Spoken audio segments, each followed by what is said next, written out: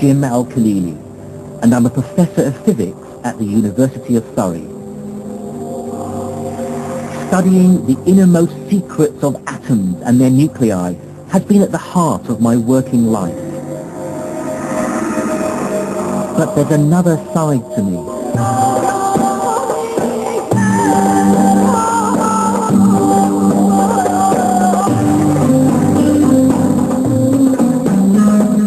I was born and grew up in Baghdad to an English mother and Iraqi father, but left Iraq with my family in the late 70s when Saddam Hussein came to power. By then, science was already my great passion in life, and as I studied it further, I saw myself fully part of the Western tradition, inspired by names like Newton and Einstein. But buried away was this nagging feeling that I was ignoring part of my own scientific heritage. I still remembered my school days in Iraq and being taught of a golden age of Islamic scholarship, that between the 9th and 12th centuries, a great leap in scientific knowledge took place in Baghdad, Damascus, Cairo and Cordoba. So I want to unearth this buried history, to discover its great figures, and to assess exactly what their contribution to science really was. Are there medieval Muslim scientists who should be spoken of in the same breath as Galileo or Newton or Einstein? And crucially, what is the relationship between science and Islam?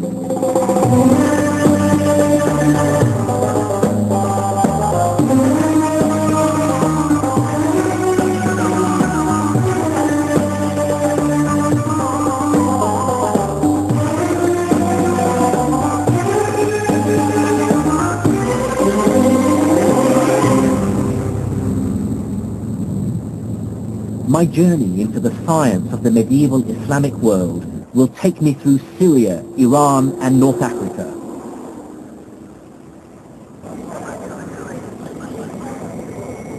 I started in the back streets of the Egyptian capital, Cairo, with the realization that the language of modern science still has many references to its Arabic roots. Take scientific terms like algebra, algorithm, alkali. I instantly recognize these words as Arabic. And these are at the very heart of what science does. There will be no modern mathematics or physics without algebra, no computers without algorithms, and no chemistry without alkalis.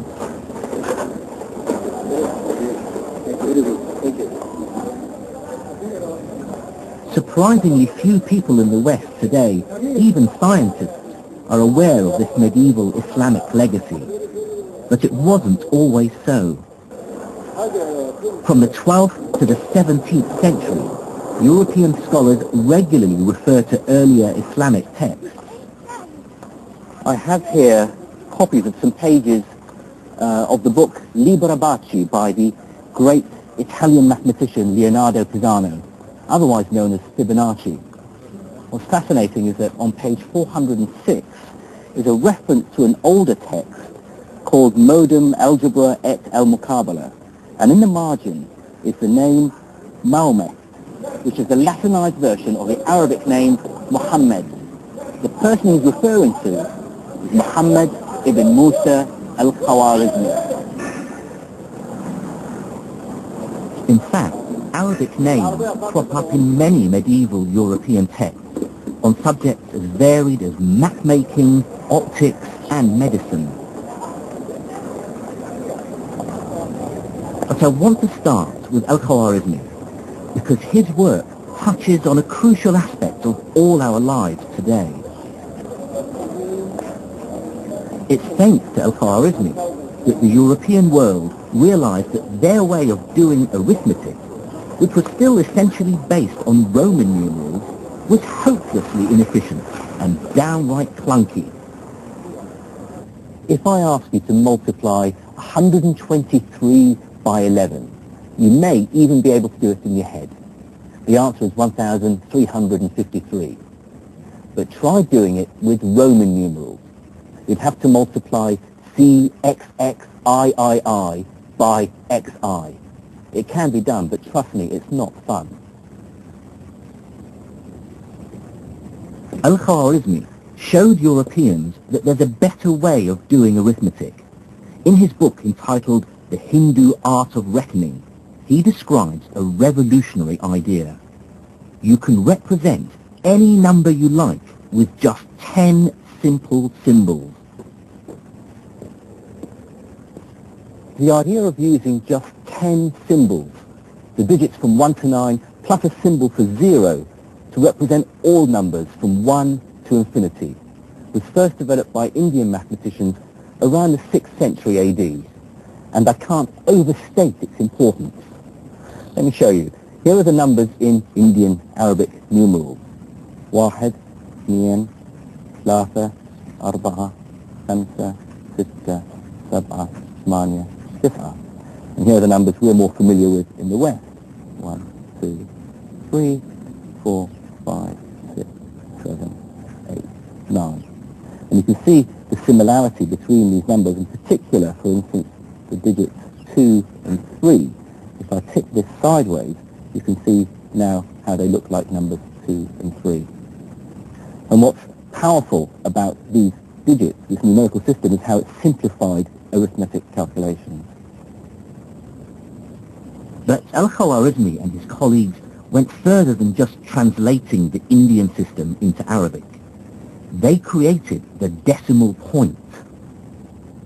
This text, written a century after Khwarizmi, is by a man we know only as Al-Uqlidisi. Here he shows that this same decimal system can be extended to describe not just whole numbers, but fractions as well. The infinity of possibilities that lie in between the integers. Here's a copy of Al-Uqlidisi's manuscript where he showed how the decimal point is used for the very first time. He describes it by using a dash. Here are the digits 1, 7, 9, 6, 8, and you can see there's a small dash over the 9 indicating the decimal place. The idea of the decimal point is so familiar to us that it's hard to understand how people managed without it. But like all great science, it's blindingly obvious after it's been discovered.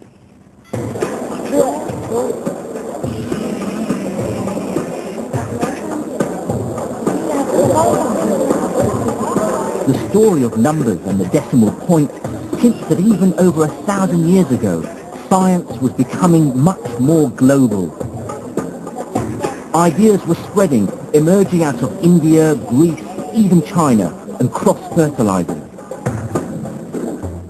And looking on a map that shows where people lived 1,000 years ago gave me my first insight into why medieval Islam would play such an important role in the development of science.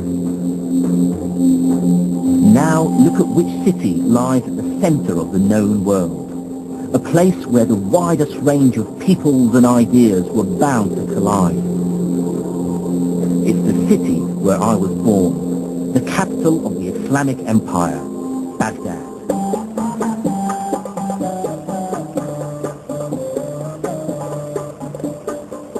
Recent events mean I can no longer visit the city, but these are the home movies of my cousin Faris, filmed in the 1960s. The Baghdad we knew then looked nothing like the bomb-wrecked city it is now.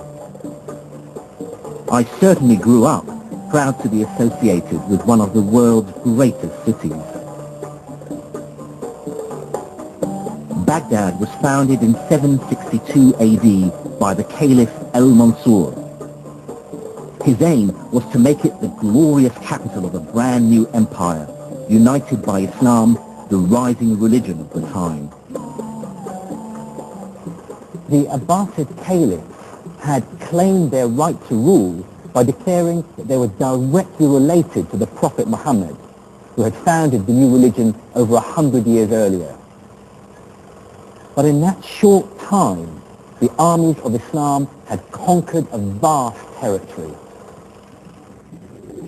Starting in a small area around Medina, they moved rapidly out of the Arabian Peninsula and within a few decades had taken control of the Levant, North Africa, Spain and Persia.